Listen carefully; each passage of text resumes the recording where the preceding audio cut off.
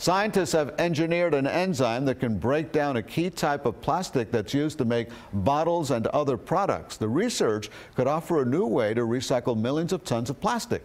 CBS 4's Terry Okita has a report from London. Researchers at the University of Portsmouth in Great Britain have made a discovery that could drastically reduce plastic pollution, one of the world's biggest environmental problems. They figured out a way for a natural enzyme to digest the strong plastic commonly used in bottles. What's really special about this enzyme, it digests something man-made. These images were magnified and sped up to show the enzyme breaking down the plastic into its two key ingredients.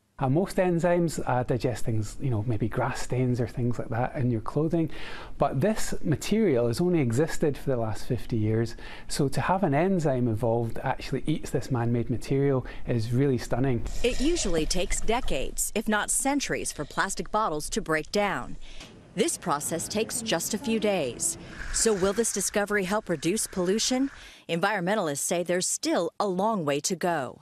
It does only focus on one type of plastic. There are many different types of plastics that are used in our packaging and in our products. Scientists say they're now working to improve the enzyme so that it works on a large scale. Terry Okita, CBS News, London.